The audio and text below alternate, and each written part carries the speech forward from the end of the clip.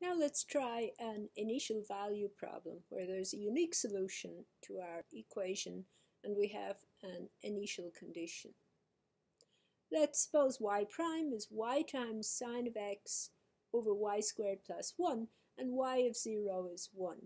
And it's certainly a separable equation because we can separate the variables here, and also we have the initial condition, which means that we're only going to get one solution. We'll be able to solve for any constants in the general solution. While separating the variables, we bring all the y's to the left, all of the x's to the right, and we get y squared plus 1 over y dy is sine x dx.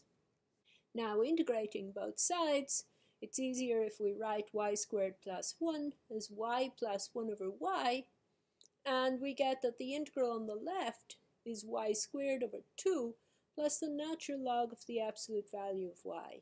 And of course, integrating on the right, we get minus cosine of x plus c. Now we use our initial value condition to find the value of c. Plugging in x equals 0 and y equals 1, we get 1/2 plus the natural log of the absolute value of 1 equals minus cosine of 0 plus c. And of course, natural log of 1 is 0, so we have c minus 1 equals 1/2, or c equals 3 over 2 here.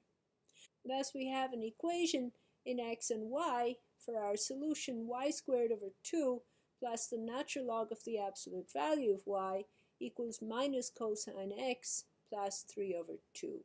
And here y is defined implicitly as a solution to this equation.